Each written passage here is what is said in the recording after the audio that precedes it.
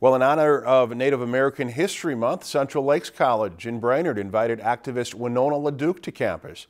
Our Taylor Archer went to her presentation and spoke with LaDuke earlier today.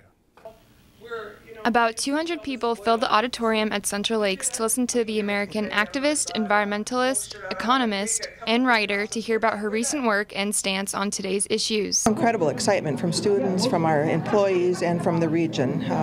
Folks have been asking for probably 4 or 5 years to bring Winona LaDuke to our campus. Today's an informational presentation. There are a lot of people. I've been working both here in northern Minnesota and on the Standing Rock Reservation in North Dakota. LaDuke's presentation covered a variety of current topics and also served as a history lesson for students. Better understanding of American Indian history and the struggle and the fight. It's 2016 and that struggle isn't over. The fight for sovereignty, the fight to protect land. And with all the attention on the Dakota Access Pipeline as of recently, LaDuke stressed the simple yet necessary importance of protecting our water. This is our land, and I'm going to stand for it. All those people are trying to do is to protect the water. And that's what this is about, is their right to protect the water.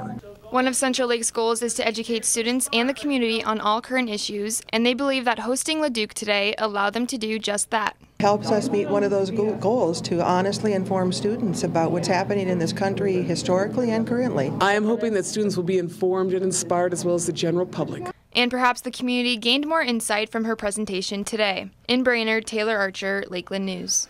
LaDuke also encouraged the CLC community to get involved to help protect and defend the natural land.